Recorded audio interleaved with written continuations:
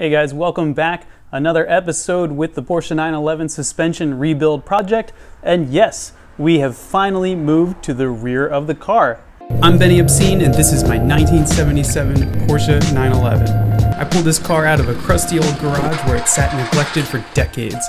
After plenty of wrenching to get it running and driving, a head-on collision with a deer took out the whole front end. I'm finally back in business, but there's just one problem. It's overdue for everything.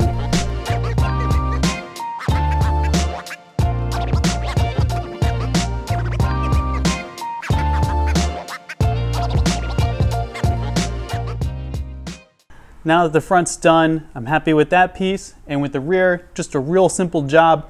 Originally, I wanted to replace just the bushings on the spring plate, but after researching how hard it is to get these off, and with the current condition of my existing spring plates, it just made more sense to pick up these units from Renline themselves. So these are brand new, fully adjustable spring plates. I didn't get the easy adjust ones because I don't really make height adjustments that often on these. But these are obviously gorgeous, ready to go on the car, and all I need to do is get the old ones off. Before I do anything else though, I want to get this red brake caliper off. I can't stand red brake calipers, and they obviously don't match the car at all anymore. Funny story about the brakes on this car though. The day I bought the car and was driving home, I was in a little bit of traffic. Come on. And there was a situation where I actually had to come to a pretty quick stop. And I go to hit the brakes and they're not really there. Ow!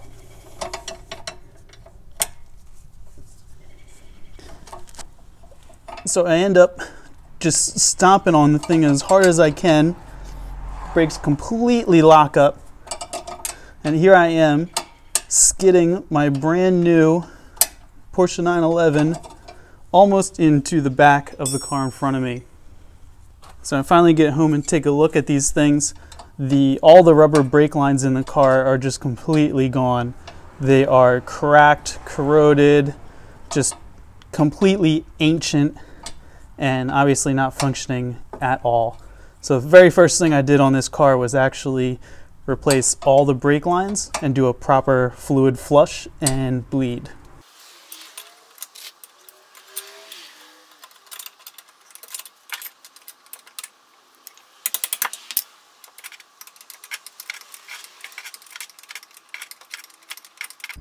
Now that we've got the caliper out of the way, you can clearly see the condition of the existing spring plate, and right here the primary reason why I'm doing this job.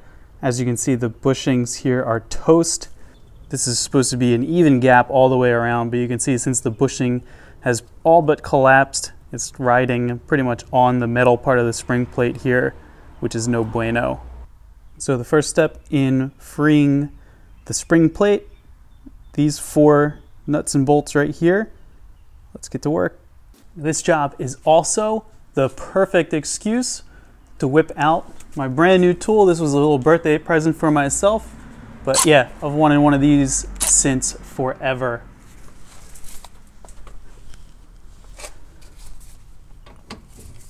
The awesome part with these, as you can hear, it acts like a regular ratchet. So if you got something that's a little bit tough, and then as soon as you get it loose, you zap it right off.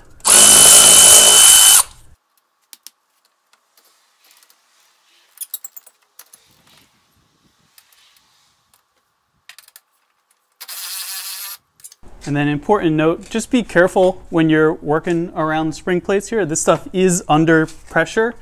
So as soon as you start popping these bolts out, things are going to become unsprung and possibly hit you in the face.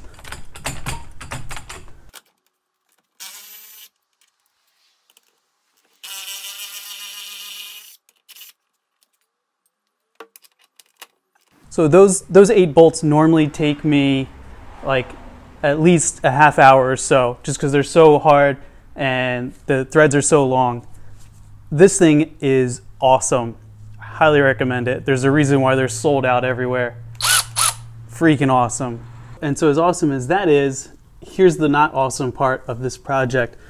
getting the spring plate out, getting it disconnected from the torsion bar, which most likely a lot of these torsion bars have been crammed in there for 40 plus years. It's another one of those things that kind of builds up some corrosion and just fuses together, and they're impossible. So a lot of times they'll release from the inside and not from this part, and that's not a good time. Now I'm hoping that this will be okay, because I have had these off and I've re-indexed them several times to adjust the ride height, so keep your fingers crossed. One of the tricks, I think, is doing a little wiggle like that. So I'm just going to gently kind of wiggle this around from different sides, and hopefully that kind of helps release the torsion bar. And nope. So this is basically exactly what you want not to happen. That's the torsion bar right there. And again, it has splines on both ends. One side goes into the torsion tube, and the other side connects on the spring plate here. And so you can see, as I've pulled the spring plate away, it released the torsion bar on the inside of the torsion tube. Now the problem becomes, you can't get this out, it's stuck. There's not enough room between the fender and the inner fender. So the only way to get this spring plate out is to get it disconnected from the torsion bar inside here. This thing's covered in grease, it's round, there's nothing good to grab onto, so you can sometimes get some vice grips on there and just kind of work it back and forth. The other option is you drill this guy out and then just kind of ram it apart. Option number 3, which I hope it doesn't come to this, angle grinder, cut this bad boy out. Peace, see you later.